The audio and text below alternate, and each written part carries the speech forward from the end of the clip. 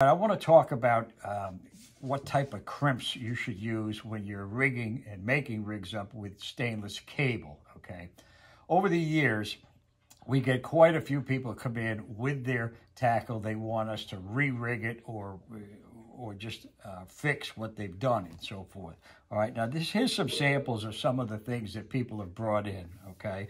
And it amazes me how many people bring in cable that they've crimped with an aluminum sleeve. I mean, as you can see what happens here, it just starts to corrode in a very, very short period of time, all right, because you have two dissimilar metals. You've got the aluminum crimp and you've got the stainless cable, okay? Mixed with the salt water, all right, this is what's going to happen. And here's some different examples of it. This was only rigged like this, and it was in the water for like, once or twice. That was it. All right, here's another one, okay? You could see how badly, it's corroding. And it's going to get to the point that what happens is it's going to break apart.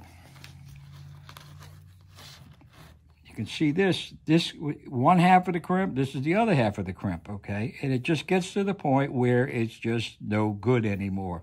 You're going to lose a fish, you're going to lose your dredge or whatever it is you're working on, all right? Now, you cannot use, and I can't stress it enough, you can't use aluminum crimps with stainless cable, okay?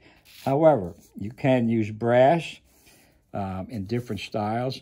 And I had copper here, but I don't know what I did with it, but you could use copper as well, okay? You can't use aluminum, okay?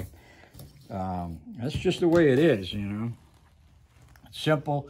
And just save yourself, the tackle and whatnot, because you're eventually going to lose it, And as I said, you can wash this, clean it, dry it, and everything else. That's not going to stop the corrosion right here because of the electrolysis.